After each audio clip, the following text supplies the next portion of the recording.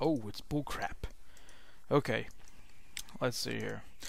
First I'm going to show you the busting through these things now. Before you bounce off when you run into them, but now you just kind of burrow through them, or bore through them. There you go. I got the particle systems in place. You can make it, they don't stop you too much. These ones, anyways. I mean, you can eventually slow down if you're going through them like this, but I don't know if there'll be any places where I'll stack them that thick or not. I don't know. Probably make a bonus stage of it, give you so much time to bust them up. Let's see. Also, this isn't breaking these things down isn't just dependent on having a certain item in you either. Now it can be based on size as well. So if I was one size bigger than the normal starting size, but you can't like just shoot right through these like any other ones. You will get slowed down. There's my I was testing out the tree tiling.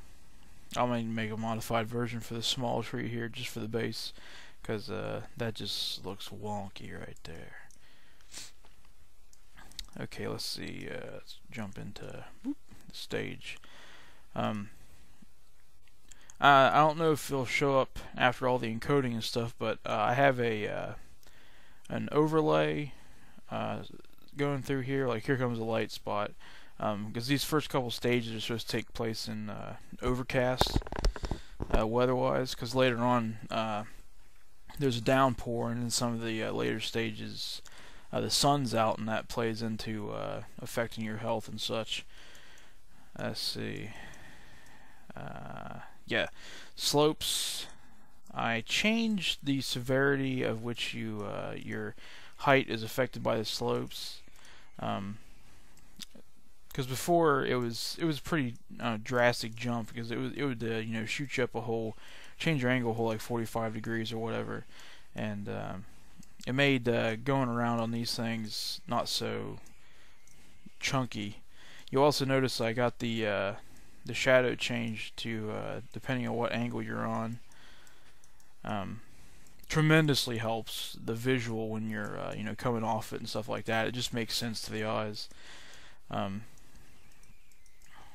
Let's see. Oh yes. Also notice I'm pretty much done with this stage visually. Here's our tree tile put to use in one spot. Also got this animated bush right here. These are backgrounds, not objects.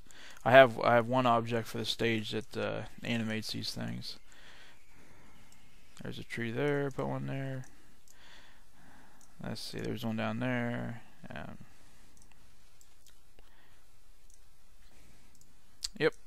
Let's see. I'll probably this next week work on the actual art for the grastards and get them wrapped up. And then after that, I think I'll start working on sound effects for the related objects in here, like these, the huts and stuff. So when you destroy them, it makes an appropriate noise and all that jazz. Okay, I think that's all I got. I mean, I've worked a little bit more on stage 1, 2, just getting the walls and shadows down. Basic stuff like that before I actually go in and start adding decorations or whatnot. Alright, that's it for this week. So thanks for watching, and have a good one, people.